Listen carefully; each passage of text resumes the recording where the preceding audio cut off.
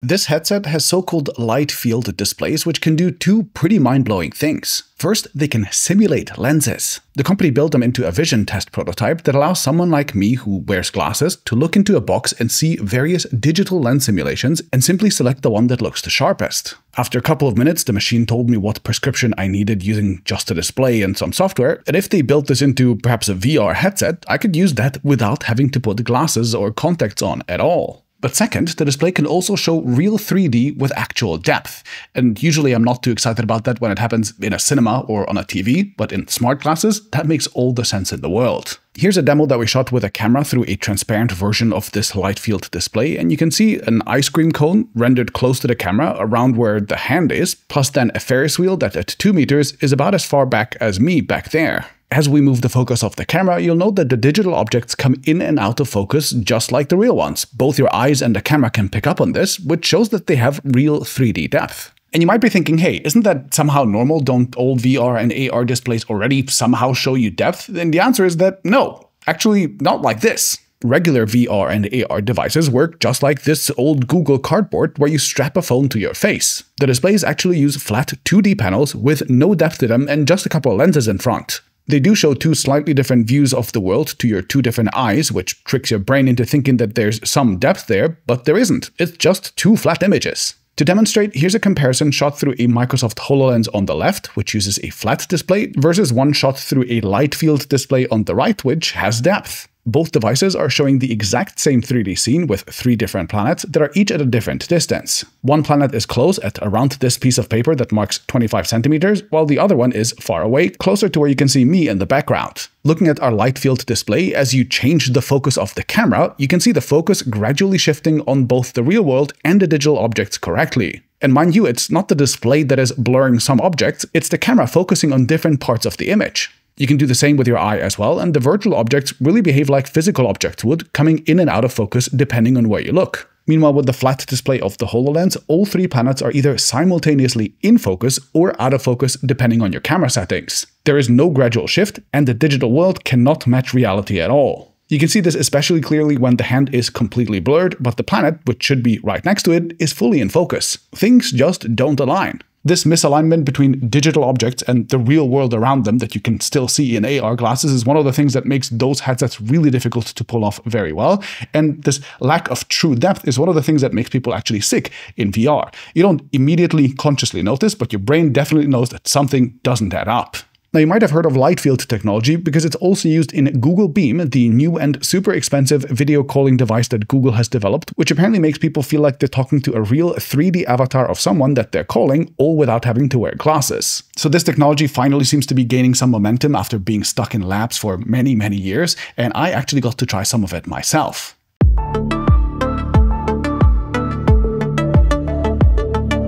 Disclaimer: CREAL gave me a tour of their office and their lab in Switzerland. That said, no money exchanged hand between us, I paid for my own travel, and CREAL never asked for and also never received any editorial control over any of my output. Instead, this video was sponsored by Nebula and people like you whose subscriptions make it possible for me to travel and bring you high-quality videos like these. Okay, before we get to the AR devices, I wanted to show you this Vision Care device because I thought this was really cool. What you're looking at is a white box in which there are displays for your eyes, and we're filming those with various cameras through their lenses. You can see the real-time output of one of those cameras to this monitor, and on the right, you can also see a computer which essentially runs the Vision Care software. You might know that in current Vision Care tests, someone like an eye doctor puts various physical lenses in front of your eye, and then they ask you whether you see well with them or not. Well, this machine does the same thing, just digitally, using 3 different types of exercises.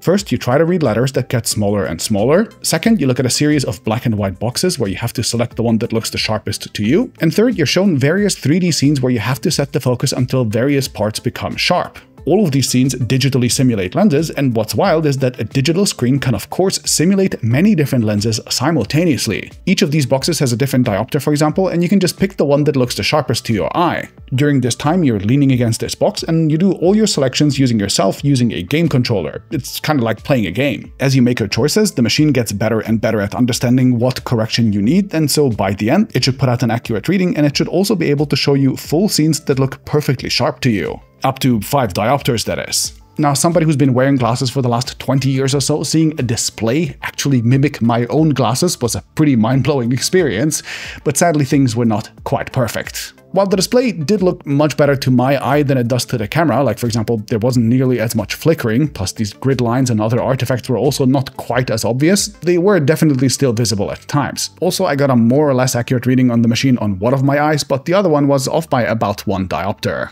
Now, the display for now can only go up to like 5 diopters, and my eyes are like right at the edge of that, so maybe it's something related to that. And also, this is still a prototype, so things can still improve, but yeah, not quite perfect yet. Anyway, what's exciting is that CREAL actually partnered with a big lens maker and an eye care company, which I'm not allowed to name for some strange reason, but it's one of the very big and obvious ones, which you might be able to guess yourself. They told me they want to bring this product to market together, so that's an encouraging sign that this is not just vaporware. Now, before we move on, it's important to understand that CREAL, both in the vision care devices and AR, is just a component maker. The only thing that they want to make is the display and all the drivers and everything that goes into actually using that display. Everything else around that display, the customer, whoever it ends up being, will do themselves. The vision care company will presumably make their own box and software, and if an AR company like Meta, for example, wants to buy these for their headsets, they'll then design their own cameras and operating system and chips and everything else that they want. So everything that you see on these prototype headsets here, except the displays, is a placeholder, 3D printed and held together by glue and prayers. Now, this version shows us what just the display and their various related bits look like today, and you can see that for now it consists of 3 main parts. First, this is a display driver, which we'll come back to later. Second, and more importantly, this is a projector in the stem of the glasses. This projects an image onto the lens of the glasses, and indeed, if you look from the correct angle from the front, you can even briefly see a little bit of light being projected from the stem of the glasses. Meanwhile, on the lens itself is the third element, which is a holographic film. On this prototype, you can directly see that for now they're applying these as stickers, and the little circle on top is the holographic part that is basically a special mirror that reflects the projections back into your eye. If you've seen my video on transparent displays, you might remember that some other smart glasses, like the Focals by North, used a very similar setup, and the core logic is basically the same here. So far this is pretty standard stuff. The image gets projected from the stem of your glasses onto the lens, and then it gets bounced back into your eye. But then here comes the twist. Literally. Take a look at this shot of the eyepiece. In it, you can see the so-called eye box, where you can usually see the image, and on it, you might recognize the same planet with the little rocket ship that I've already shown you earlier. But then, once I move the focus of my camera, you can see that what appeared to be one image actually gets generated using something like 30 projections, and your eye just combines these into a final scene. So what do we need all of these different projections for? Well, each of these actually shows you the same image, just from a slightly different perspective.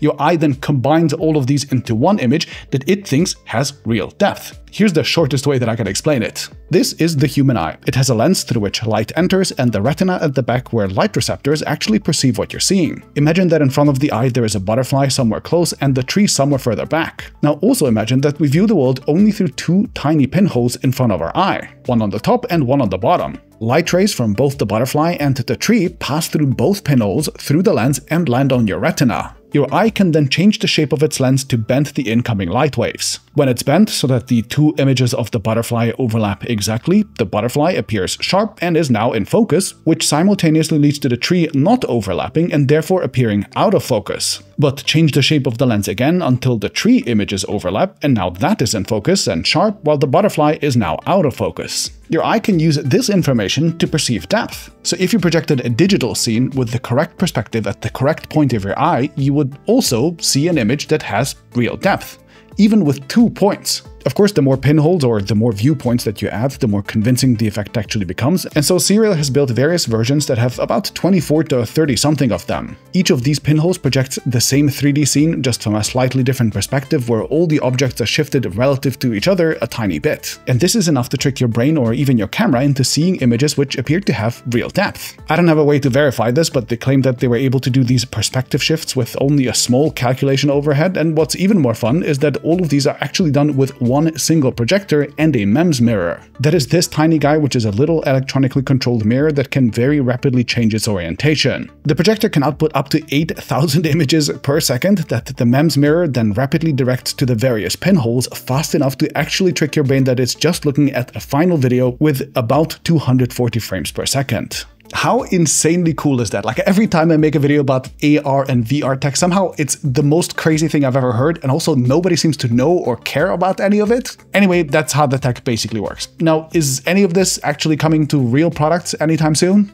Well, it's complicated. I definitely see the vision care product being an immediately obvious good use case if they manage to refine it a bit further. Now, as for smart glasses, I'm a bit more hesitant. On the cheap end, the really simple smart glasses like those from Meta Ray-Bans or the upcoming Android XR platform for Google definitely don't need this complex of a display. Those just show little heads-up displays with a little bit of text and weather where everything being flat is completely fine. But on the other extreme, light field definitely seems to make sense in high-end headsets. Think in the military, where combatants want to see complex information while their hands are busy, or surgeons who would have similar needs. At least initially, these are the areas that CREAL is targeting. That makes a lot of sense, and we'll see if they can make a product that is actually polished enough for these markets. Because as cool as these displays already are, there's also clearly still work that needs to be done. For example, remember that this part here is a display driver that we'll get back to later? Yeah, for now, that is essentially a whole computer using an FPGA. This whole thing will have to get miniaturized into a single tiny chip, which is what display drivers usually are. That is definitely doable, but making a fully custom chip is a lot of work, it costs millions of dollars, and it's just one of the many things CREAL still has to do. Other things include fixing their holographic films. It's cool that you can stick them onto existing lenses, so someone could use their own vision correction lenses underneath, for example. And I also really like that the actual holographic area was barely visible to the naked eye, but all the stickers on the prototypes look pretty fragile and already damaged.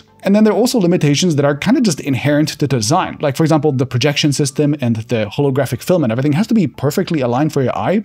Otherwise, it's not good. So that means custom fittings and loads of fiddling with knobs. Now, the team I met was very honest and obviously aware of their current limitations. Also, the team consists of really smart people, including loads of PhDs and people who worked on, for example, the Intel glasses and also Magic Leap, and so they seem to have the right people to tackle these challenges. And I wish them the best. Now, I put a lot of effort into making sure that my videos are original, informative, and also reasonably accurate. But increasingly, my YouTube recommendations are full of AI slop that clearly has no aspirations for being accurate. I absolutely hate that I have to mistrust everything that I see on the internet by default now, and if you do as well, I think you'll really love Nebula, which by definition only features high-quality creators making a real effort. All of us on Nebula are the kinds of creators who would, for example, actually do the legwork to go to Switzerland and properly research an obscure display technology. While Nebula doesn't outright forbid any and all use of AI ever, it does have an explicit policy to not feature any low-effort AI slop at all, and instead we're doubling down on what is basically the opposite of low-effort nonsense. Nebula is funding creators to do even more ambitious work than they would be able to do otherwise, and we call these works Nebula Originals. Take 17 Pages, for example, which is not only a fantastic documentary covering one of the biggest cases of scientific fraud, including the Secret Service, Nobel laureates, and more, but it even included Nebula building a custom streaming feature to kind of enable the twist of the show. I can't tell you what that feature is without spoiling things, but it's the kind of thing that's only possible once we have our own platform.